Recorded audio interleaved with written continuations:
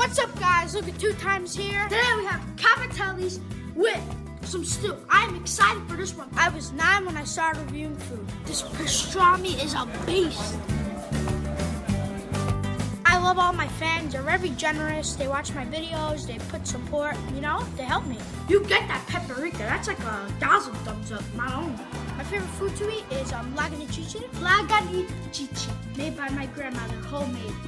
Nana, the pressure's on you.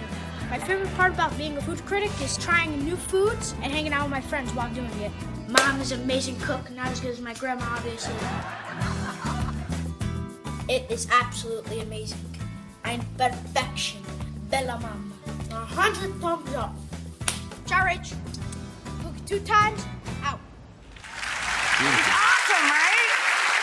I was just telling Luca, he reminds me of my friend Dame Drops, who you guys see on our show all the time.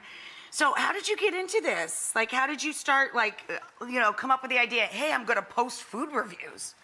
Well, really, I love food like my whole life, you know? Yeah, I know.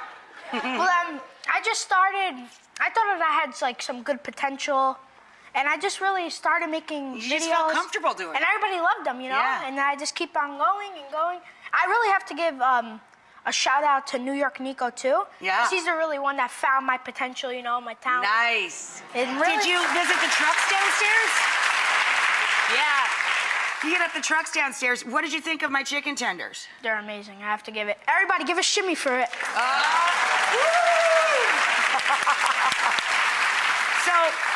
I don't have a favorite food because as a cook, your favorite food is whatever you're making for that person. You know, you're trying to make people happy. Do you have a favorite food to eat, though? Yes. What is it? It's called laganichichi, which is basically like an Italian dish. It's like fettuccine, you know, that pasta? Yeah. With beans and a paprika paste. Nice. It's so good. You need to try it. Where do you get it? You got to write it down for me so I could check it out.